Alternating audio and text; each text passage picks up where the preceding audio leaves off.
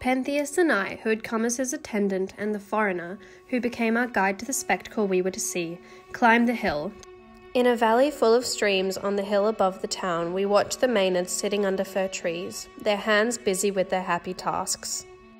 The ill-fated Pentheus could see none of this, and said to me, "My friend, from where we stand, my eyes cannot make out these so-called worshippers, but if I were to climb a towering pine tree on the cliff, I would have a clear view of their shameful practices."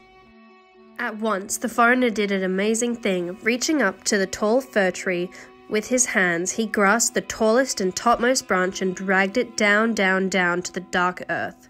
He bent it down, an action no mere mortal could do. Then, seating Pentheus on the branch, he raised the tree back towards the sky, taking care for Pentheus not to be flung off. Once straightened, the branches soaring into the sky bore my master astride, making him more visible to the Maenads than they were to him. A look around provided no comfort, as at the time the foreigner had disappeared from my sight. Then a voice, the voice of Dionysus. From the sky he proclaimed, "Women, here is the man who made a mock of you, and me, and of my holy rites. Now punish him." A flash of dreadful fire stretched between earth and the high heaven. The world fell silent, the cry of any beast silenced by this voice. The women stood up and looked around for the subject of punishment. Then came a second word of command. As soon as Cadmus's daughters recognized the clear bidding of Bacchus, with the speed of doves they darted forwards, mouths foaming. Violently, they flung pieces of rocks or boughs of pine trees at him. They hurled them as javelins through the high air all around. Their target missiles flew, yet every aim fell short. The tree's height baffled all their eagerness. Then, his mother Agao cried out to the Maenads to stand in a circle around the tree and take hold of it. They came, 1,000 hands gripping to the pine, and tore it out of the ground.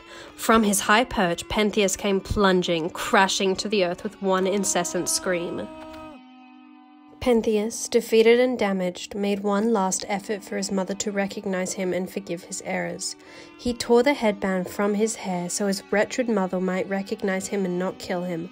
"Mother," he cried, "it is I, your own son Pentheus, whom you bore to Echeion.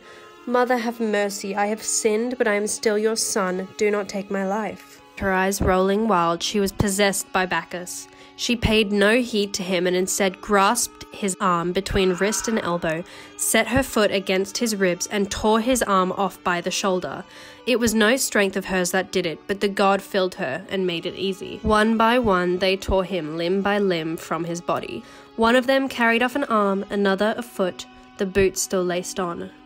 His mother carried his head over Sinthion's pastures, thinking it the head of a young mountain lion. Inside the walls, exulting in her hideous prey, shouting to Bacchus, calling him her fellow hunter, her partner in the kill, comrade in victory. But Bacchus gives her only bitter tears for her reward.